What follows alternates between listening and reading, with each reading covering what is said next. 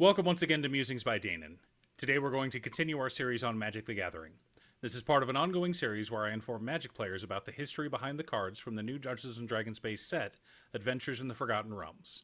Today we're going to talk about the new legendary green creature, Old Gnawbone.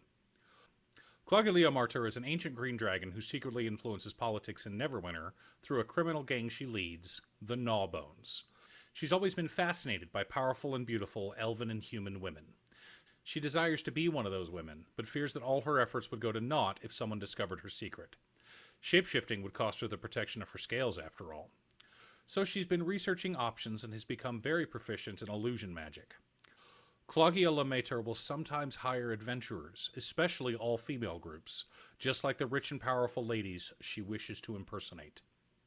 My favorite tale involving Cloggelia Martyr was when she posed as a silver dragon and agreed to rid the lands ruled over by Lord Brokengulf of herself. She learned where the payment was being held, ate the men who were guarding it, and stole it. She then used more illusion magic to make it appear that she was fighting herself, but she was really just breaking the fencing around the penned animals so she could eat them later.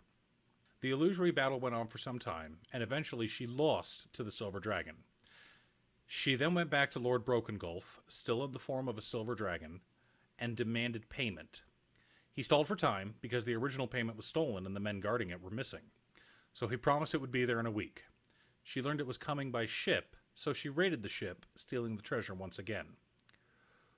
Cloggelia Martyr then returned to Lord Brokengulf as herself and demanded twice the amount of gold given to the silver dragon for the audacity of trying to have her killed. When the Lord tried to stall for time, she dropped a tower on him, crippling him and killing 3 of his family members. The payment bankrupted House Brokengulf.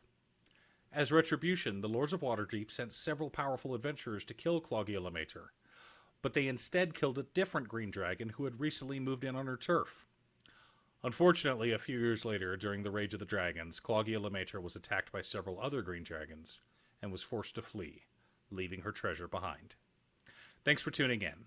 I was excited to have new cards to talk about today. Once again, a huge shout out to my editor Cute Stuff. I couldn't make these videos without her.